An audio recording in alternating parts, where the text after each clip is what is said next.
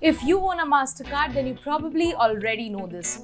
The company has been barred from issuing new cards in India by the RBI, stating that it had failed to comply with the regulations that ban financial groups from storing data overseas. RBI had also imposed similar restrictions on American Express and Diners Club in April, reducing their ability to expand in one of their biggest growth markets. The central bank and the government have been trying hard to make India less cash dependent, as a result of which digital transactions have surged. Officials have said that this reform was vital for reducing the cost of printing cash and for developing India's still largely informal economy and increasing the financial inclusion and also the tax base. The evolution of payments markets in this country of 1.4 billion is being watched across the world. Expansion of financial services creates enormous business opportunities in a market where 20% of the population does not even have bank accounts and just 3% have credit cards. 3 fintech groups from India, including Paytm and Policybazaar, have recently filed for IPOs.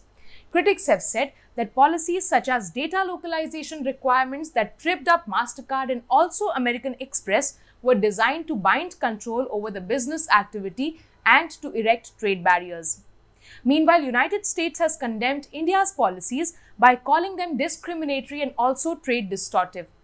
The rules imply that any financial data processed overseas has to be destroyed within 24 hours and stored only in India. Also, companies must submit third-party audits showing compliance. The changes prompted lobbying by US Payments Group, saying that all these rules were costly, counterproductive, and also encouraged other countries to take such similar steps or measures.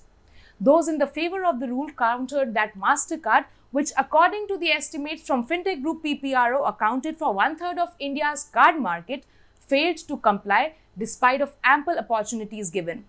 The RBI took action after the company missed numerous deadlines that were offered to clarify how it was processing the data.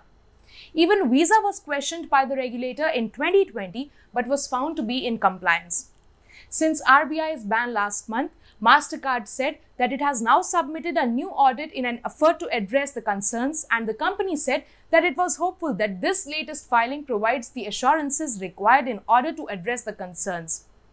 Mastercard and MX's existing customers were not affected, but this decision of the RBI left Visa as the only unrestricted big foreign payments player in the country.